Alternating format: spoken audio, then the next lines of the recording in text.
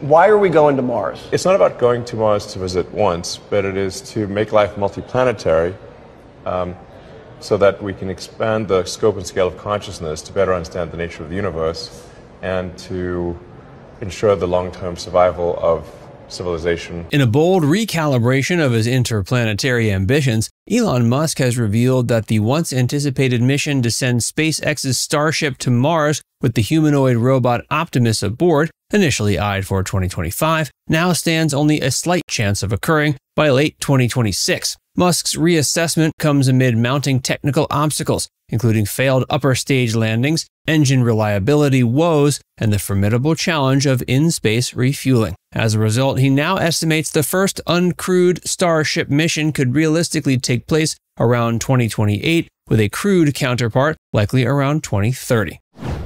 Musk's revised timeline.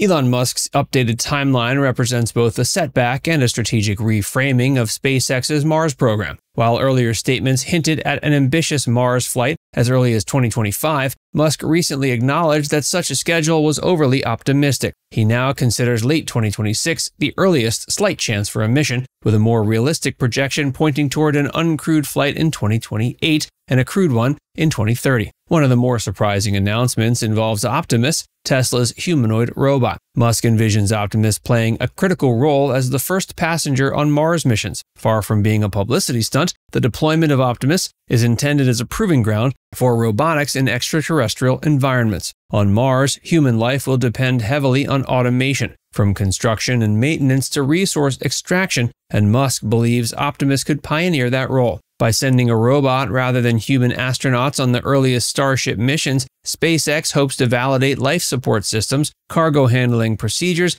and long-duration spacecraft operations without putting lives at immediate risk. This shift underscores a central theme in Musk's vision. Mars settlement is not just about transportation, but about creating a sustainable foothold. The emphasis on robotics highlights his recognition that humanity's first years on Mars will hinge on machines preparing the environment before human settlers arrive. Well, at first, you would have to have a life support system, because Mars has a low-density atmosphere, only about 1% the density of Earth, and it's primarily CO2. Now, over time, you can terraform Mars. Terraform means make it like Earth, essentially.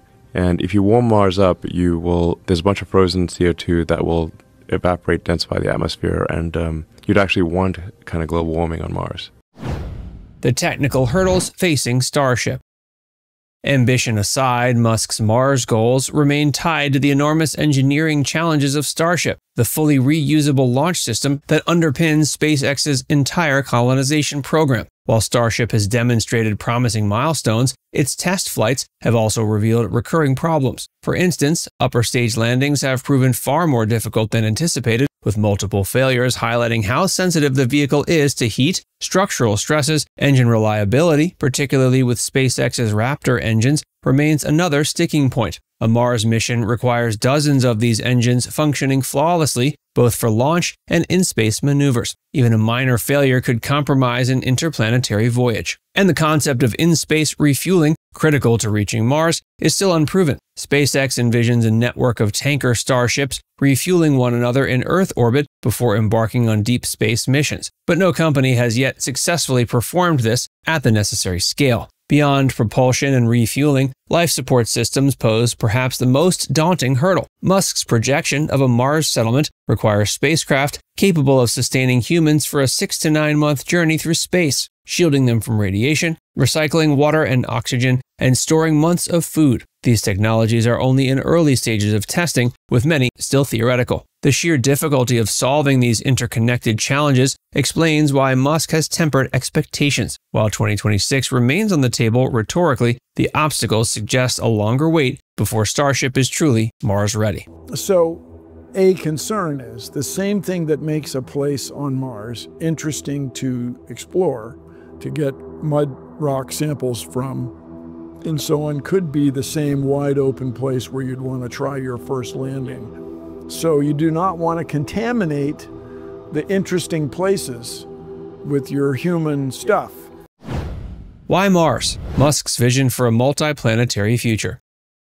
For Elon Musk, the push towards Mars is not simply a technological challenge, it's a philosophical and existential mission. He has long argued that humanity must become a multi-planetary species to ensure long-term survival. Earth, despite its abundance, faces potential threats ranging from climate change and overpopulation to asteroid impacts and global conflict. In Musk's view, establishing a self-sustaining city on Mars offers a kind of civilization insurance policy, a backup for humanity should catastrophe strike on Earth. Mars, among all planets in the solar system, presents the most plausible option. Its 24.6-hour day is similar to Earth's, its polar ice caps hold water that can be mined, and its atmosphere, while thin and mostly carbon dioxide, could theoretically be harnessed for plant growth and fuel production. Musk envisions not just scientific outposts, but a thriving colony where hundreds of thousands of people could live, work, and even raise families. He frequently frames Mars colonization in sweeping terms, describing it as a great adventure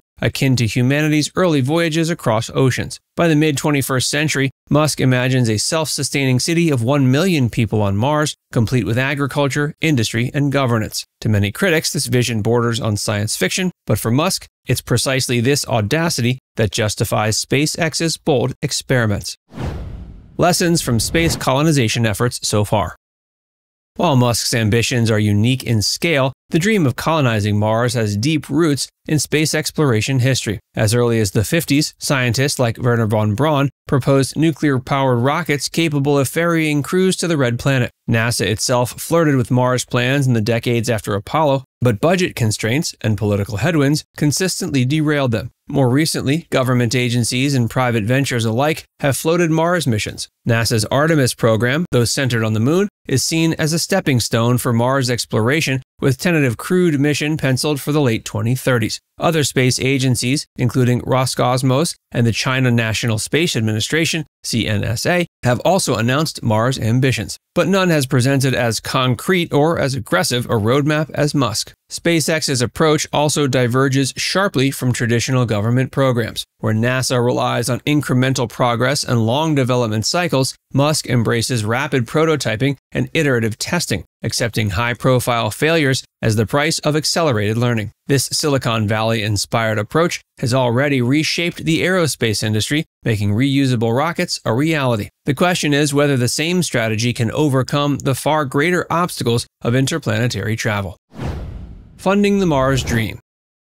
Beyond rockets and engineering, one of the most pressing questions is how Musk intends to fund a Mars settlement. SpaceX, though privately held, has grown into one of the most valuable aerospace companies in the world, with contracts from NASA, the U.S. Department of Defense, and numerous satellite operators. Much of its near-term revenue comes from the Falcon 9 launch vehicle, and increasingly from Starlink, the global internet constellation designed to provide low-cost broadband to underserved regions. Musk has openly acknowledged that Mars colonization will be staggeringly expensive, trillions of dollars over the long term. He argues that Starlink could become the primary funding engine, generating steady cash flow to bankroll Starship launches. Each Starship flight, if reusability goals are met, could eventually cost less than $10 million per launch, a dramatic reduction compared to legacy rockets that cost hundreds of millions. But critics question whether this financial model is sustainable. Starlink, while promising, faces regulatory battles, satellite competition, and high infrastructure costs. And the idea that millions of Earth's citizens would be willing or able to pay for a ticket to Mars remains speculative. Musk has floated the possibility of financing settlers through loans, similar to historical precedents like passage scholarships during the colonization of the New World. But the economics of building and maintaining a city on another planet remain profoundly uncertain. Now it's time to hear from you. Do you think we'll ever colonize Mars? Let us know your thoughts in the comments section below.